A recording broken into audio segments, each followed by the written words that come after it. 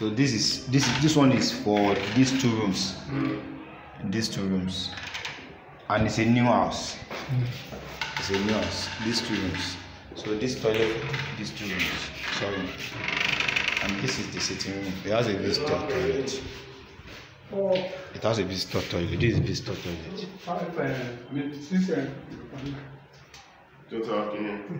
So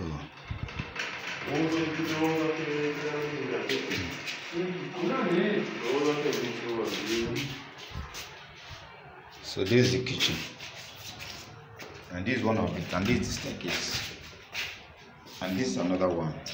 This is the kitchen, and this is the exit, and this is the kitchen. As you can see, this is the kitchen, and this is the sitting room, and this is the visitor's toilet for the other one, and this is the toilet for this room and this room. And let's go outside. Let's see how the outside.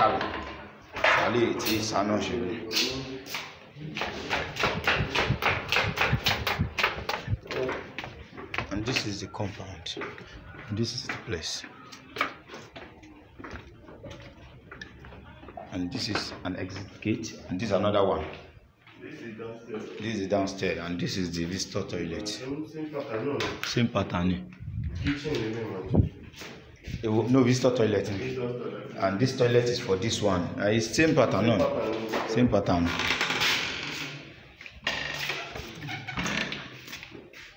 And this is the kitchen, and this is the exit, and this is the compound too. This is the compound. This is how it goes. No, because entrance there. You have to go this way. You have to go this way.